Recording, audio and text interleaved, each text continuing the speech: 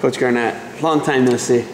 Yeah, it hasn't been that long. It's what's it been, like 2 weeks now? Yeah, like man. I don't even see you that much in the wrestling season when I'm covering stuff, but caught you at the coaches convention. We talked. You're there at C3, second C3 for you here. Yep. You know, the Compound College Combine at Independence High School, which we're talking about. What a facility, right? Right. This school is just the facilities that they have are phenomenal. Just from their wrestling room. I mean, not too many wrestling programs in high school have a room of that size. I mean, that's what, 3 full mats or something like that. Yeah, I believe. 3 full mats. You know, and it seems like they have a lot of support here, and the school is brand new, so it doesn't get much better than this for these kids.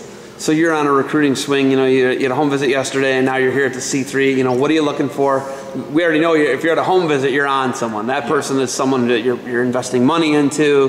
Their scholarship. That's something that you're going after. This is added bonus. What are you looking for when you're looking for someone at the combine here, put on by Compound? You know, I think it's a lot of things. You know, I like watching the skill tests. We get to see how athletic a kid is. You know, doing the timed miles and the rope climbs and the pull-ups, and all of it's in a time sense. So it's really it tests their athleticism and it tests their mental side of things as well to see how tough they are. And watching them go through the technique, seeing how they pick up things, getting instruction from us. It's really a test run to see how these kids learn. An environment where they'd be getting instruction from us and then just watching them scrap and get after it. We are a team that really prides ourselves on being in great shape, out hustling guys and out toughing guys. So, we're kind of looking for kids that fit that mold, and I can see a few in that room. So that's certainly encouraging. We saw if people could scramble or not today. We did. Between you and Rochelle, man, it got scrambly in there. But you thought we were at scramble camp. For sure, man. It was almost like because Cliff's a scramble guy, but you guys, that's another intangible. Scrambling is a whole other thing it's changing and ever evolving at the college level.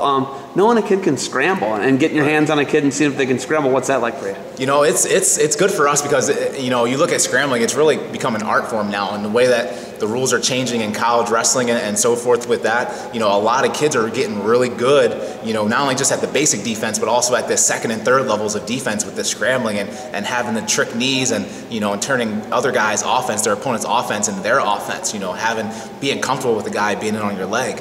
Just getting my hands on a kid and seeing how he reacts to those different types of scenarios tells me he has a really good feel, not only just for that position, but a really good feel for wrestling, because you really have to know what you're doing in there to be successful. Otherwise, you're going to get put to your back and give up a lot of points. But just being able to show them the technique and then watch a lot of them employ it in their live wrestling and then just feel it myself is man, it's invaluable.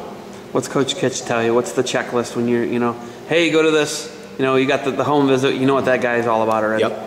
What's he telling you? What's the checklist from Coach Kish into that room right there for a guy? For me, he tells me, hey, does the kid have a good feel? Does he get good grades? Is he tough? Does he wrestle hard?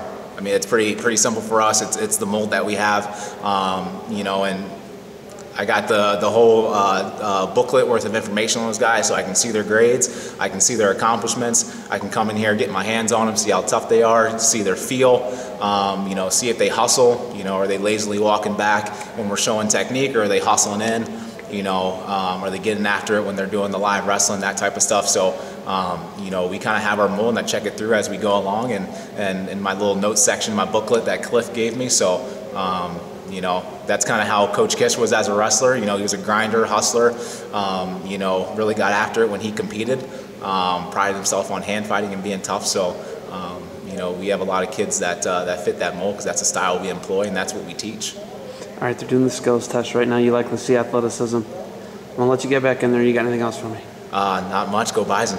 Hey, thanks for the time. Safe travels back to you. Absolutely.